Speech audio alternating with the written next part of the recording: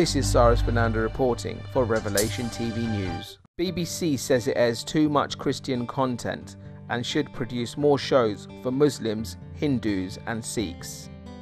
The BBC has accused itself of being too Christian in its output and is considering scrapping some of its long-running programmes in favour of shows for Muslims, Hindu and Sikh audiences. Akhil Ahmed, the broadcaster's head of religion and ethics, compiled a report following the consultation with non-Christians, who expressed their belief that the BBC is disproportionate in its religious content. Mr. Ahmed's appointment in 2009 was controversial because of allegations he had shown a pro-Islam bias in his previous role at Channel 4. BBC Director General Lord Hall has been handed the dossier and is believed to be giving thorough consideration to its suggestions.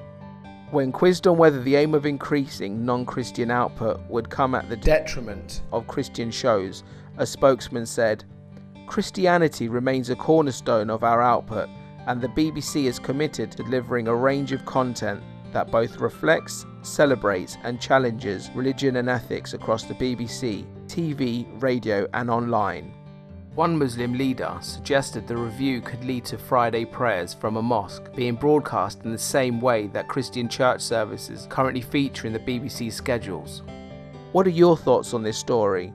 Join in the conversation on the Revelation TV Facebook page by logging on to www.facebook.com/RevelationTV.